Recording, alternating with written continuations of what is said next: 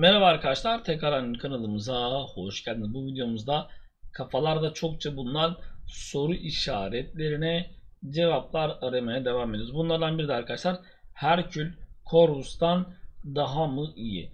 Corvus'un arkadaşlar asıl mekanı, şu anda asıl yeri ittifak, maceralar, özellikle timeoutları çok iyi kullanabilmesi ve sürekli kritik atması oldukça hızlı işler yapıyor. Ama ben şu anda Herkül deniyorum arkadaşlar. Daha önce bununla ilgili video yapmıştım ama şu sağ taraftan gideceğim. Şu sağ taraftaki yoldan hemen şu sesi bir düzeltelim. Tamam, güzel. Sağ taraftan bir gideceğim. Burada arkadaşlar normalde Corvus'ta çok az şekilde siper atıp vuruyorsunuz. Ondan sonracığıma en kötü ihtimalle bekliyorsunuz. Tekrardan çıkabiliyorsunuz ki bu arada bunu Herkül'de yapabiliyor. Eğer kopya olduğunda ölümsüzlük esprisi var. Fakat burada başıboş ve durdurulamaz mevzuları ayrıca var. Bu arada Karo'da nasıl söyleyeyim, siper atamıyoruz arkadaşlar. Siper neydi bu ya? Siper bilmem nesi vardı. Laneti var. Siper atmadan Diablo'yu indirmeye çalışacağız arkadaşlar Herkül'le. Bakalım Herkül Corvus'un yapabildiklerini yapabiliyor mu? Bu arada 9 yüküm var. Bloğuna çok güzel vuruyorum. Tabii bir de şöyle bir durum var. Yani burada Herkül 6 yıldız R3. Ben de henüz bir 6 yıldız Corvus gelmediği için Kaban firması bize pek onu layık görmedi sanıyorum.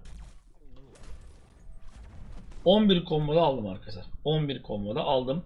Ki eğer siper ağır saldırı oynayabilseydim çok daha rahat oynayabilirdim arkadaşlar. Ama o karadan dolayı, global karadan dolayı olmadı.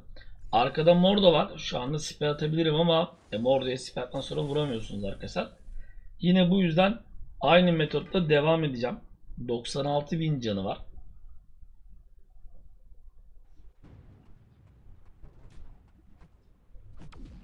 Yine Blue'a efsane vuruyorum sınıf bonusu yemesine rağmen.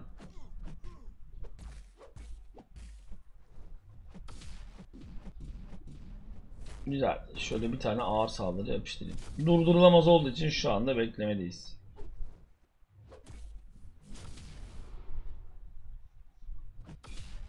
Keza yine aynı şekilde Blue'na bir tane vursam ölür sanırım. Öldü. Vallahi risk aldık. Orada kaçıp vursa biraz hırpalardı ama çok güçlü. Gerçekten çok güçlü karakter.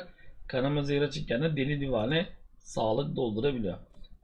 Şimdi buna rahatça siper ağır saldırı oynayabilirim arkadaşlar. Siper ağır saldırı oynayabilirim. Bu arada 12 ülke çıktım. Artık ne vuruyorsam vurduğumun %120 kadarını bir de karşı yani arkadan sektirecek. Yani bir orta şöyle bir ağır saldırıyla elemanın neredeyse 1/4'ünü aldım. Tabi o da güzel bir sağlık basıyor, şimdi onun hakkını yemedim. Amma ve lakin cümbültüsü yok. L1 atsam yer mi? Güzel, çok fazla sağlık basmadı. Ve Herkül parçaladı arkadaşlar. Yani burada topu yine size atacağım. Herkül'ün nasıl oynadığını şu yolda da gördük. Ki başka yollarda da daha önce videosunu atmıştım. Yine ara ara atmaya devam edeceğim. Ama açık söylüyorum, şu an itibariyle Herkül bana Corvus'u aratmadı. Hatta çok daha fazla vurarak yüklerini kolay aldığı için bilmiyorum, bana daha bir kolay geldi. En azından biraz daha kolay geldi arkadaşlar. Tabii ki sadece burada bu şekilde deneyerek, sadece bu yolda bir 4 dakikalık 5 dakikalık videoyla bu iş olmaz. Bunun tekrar denemeleri başka yerlerde de gelecektir arkadaşlar.